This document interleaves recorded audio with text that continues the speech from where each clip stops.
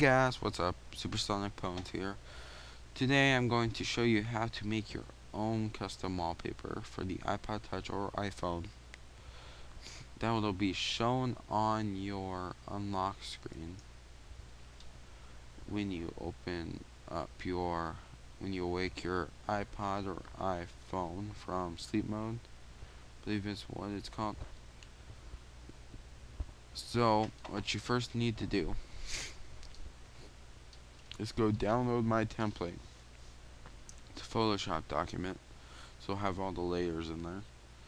And there's only one layer right now, and you can see the checkerboard. So after you download it from my SkyDrive page, the link is in the description if I haven't already said that. Then you want to go and open up the picture you want to use as your wallpaper. Then after you open it up, you want to go to image size, and adjust the pixel dimensions according to the size of the template, which is 320 by 480, and then just click OK. You may need to do this multiple times, and then after you get it to that size, you want to go in the layers bar right over here. You want to right click, duplicate layer, and make sure you change the document to iPod Touch wallpaper template. We'll go in here on top. As you can see, it's over the date, so you can't see it. So make sure you have your unlock screen on top at all times. I made sure that these dimensions would work perfectly for this video, so I wouldn't have to go back and do it every time. But you may have to. Then after you get that picture in, you have your unlock screen. It looks perfect. So, but as you can see, there's no background. You're gonna need to make a background. So go layer, new, layer, and then just click OK. Make sure that's on the bottom, all the way on the bottom, because it's gonna be your background. Switch the color. Let's go white, and dump bucket or whatever you call it on the checkerboard, and it'll be completely like white. That's what it'll look like. And then just remember that the unlock screen is kind of transparent when you make a background. So then after you do that, you may want to add some text, so just create a new layer, new layer,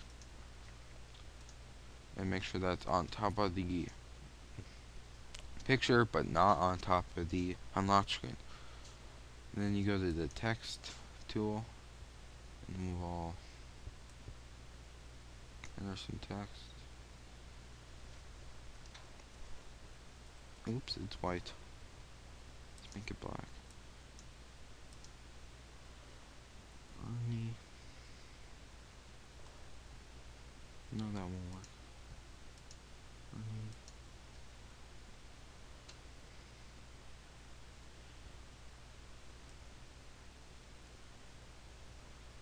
And make it bigger. Import. Alright. Let's make this text bigger. Not the best. Let's put it back. Okay. So there you have it.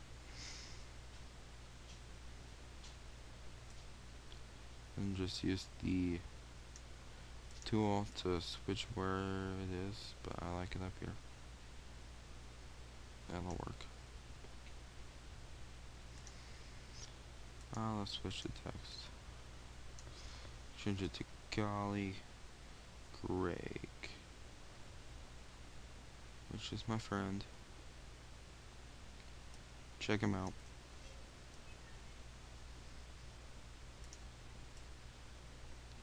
down here. Alright, so there you have it. Just after you have it all perfect, I'm going to take off the layer visibility of the unlock screen, and it doesn't look very pretty now. Just go File,